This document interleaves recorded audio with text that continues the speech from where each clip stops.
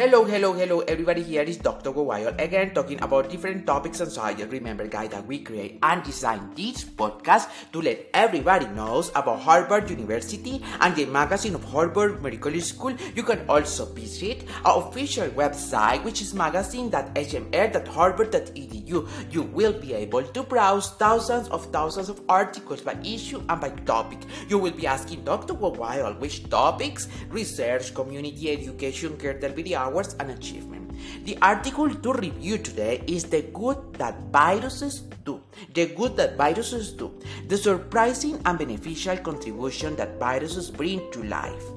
In Paris in 1917, hospitalized soldiers were dying from dysentery as Shigella bacteria overwhelmed their guts. Nothing could be done for them. Antibiotics couldn't be discovered for another decade. Experimenting with Shigella culture from the ill, microbiologist Felix Hell uncovered a difference between samples from patients who survived and those who succumbed in survivor, and the entity too small to be seen through his microscope was killing the bacteria. He called the attackers bacteriophages or bacteria eaters.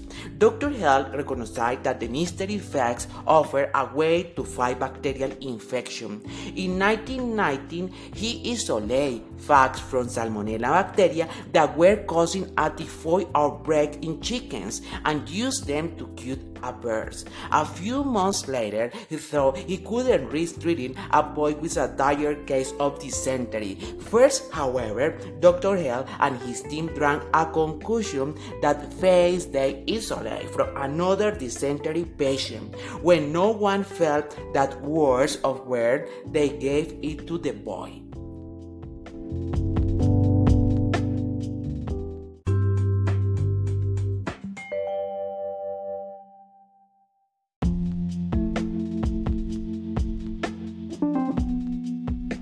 From Cambridge, Massachusetts at Harvard University Medical School, I want to let you know, guys, that the article that we are doing the review today is The Good That Viruses Do. Alright, so I continue doing straight away this review. Although some 200 kinds of viruses are now to infect, sicken, or kill us, as the emergency of SARS-CoV does, has most recently hammered home. That's only one part of the picture.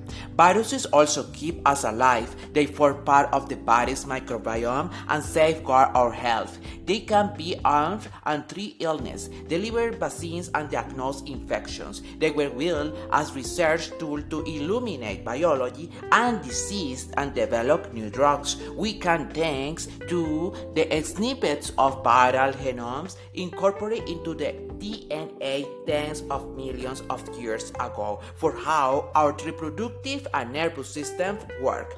We have these amazing approved therapies, yet we are just scratching the surface of what viruses can do to modify and treat diseases.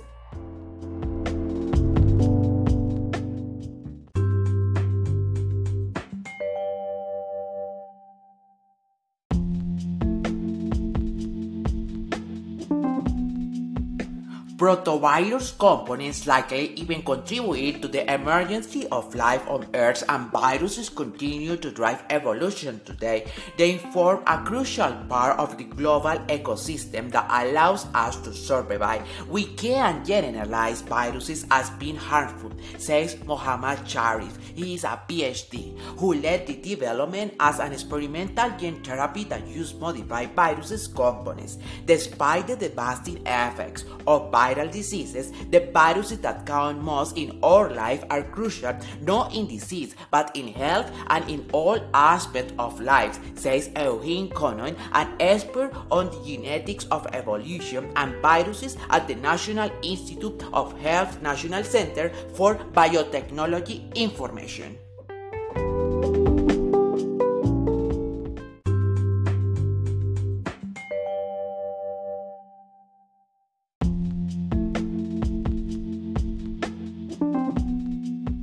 While scientists and physicians across the Harvard Medical School community study ways to combat the viruses that plague us, other colleagues are uncovering and exploring viruses' potential for good.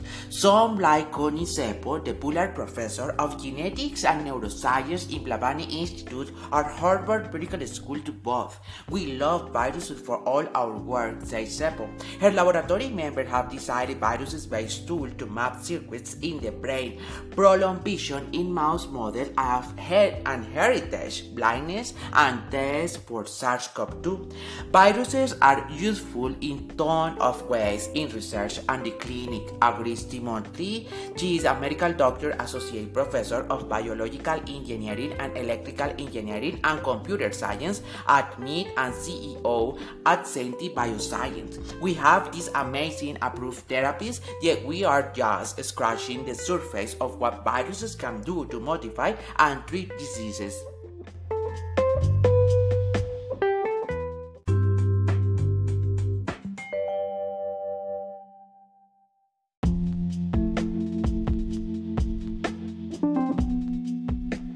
Strangely, the idea of phages as treatment has never overcome initial skepticism.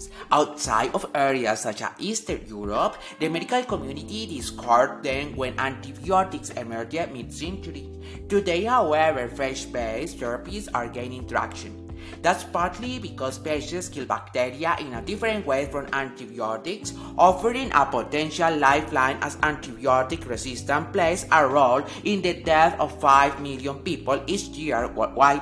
Phages also offer pinpoint targeting since most phages evolve to infect one or a few strains of bacteria or archaea, identifying the bacteria causing outpatient illness and finding a phage that kills it would wipe out the troublemaker and leave beneficial bacteria harmed.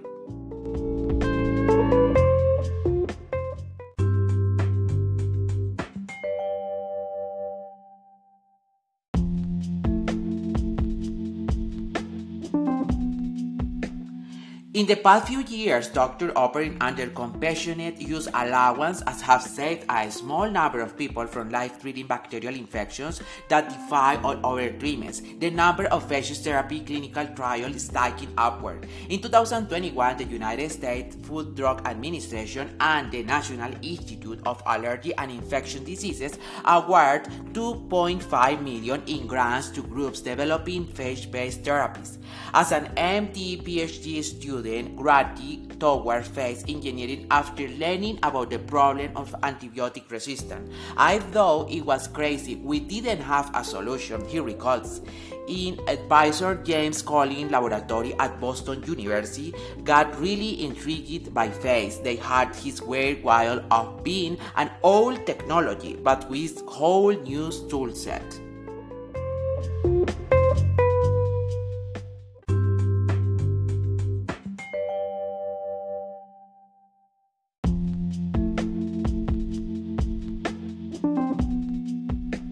Collins and Yu showed that phages can break up biofilms, stud-borne webs of bacteria and extracellular matrix that immune cells and antibiotics have difficulty penetration, modifying the phages to deliver germs into bacteria to enhance the activity of antibiotics and adding enzymes from other phages that chew up biofilm matrices produce even better results. Harking back to Herald, in 2019, Luke and Collins at Massachusetts General Hospital viewed an intestine organ and showed how the phage they isolate from Shigella vanquish infection. Phage potential is vast, but finding the right ones isn't easy.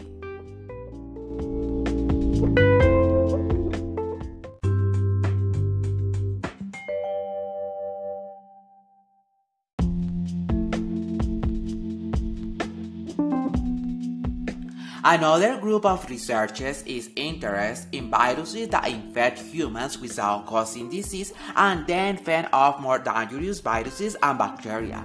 TB virus C, an asymptomatic blood-borne virus, slows progression to AIDS in people with HIV and lowers the risk that infection with Ebola virus will prove deadly.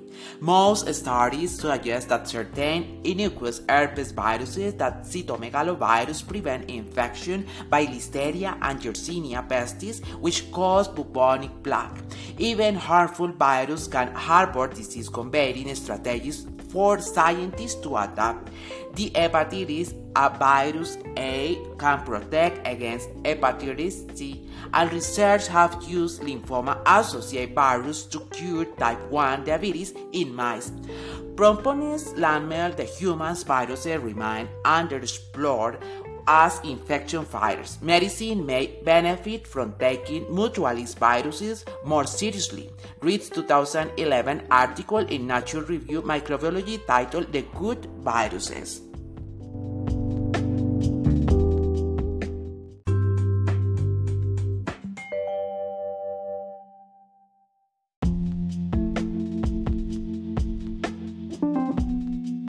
Alright guys, remember to subscribe to Harvard Medicine Magazine. It's gonna be awesome for you to be able to subscribe thousands of articles to review, to learn, not only for medical society, it's also for all the humanity in the world.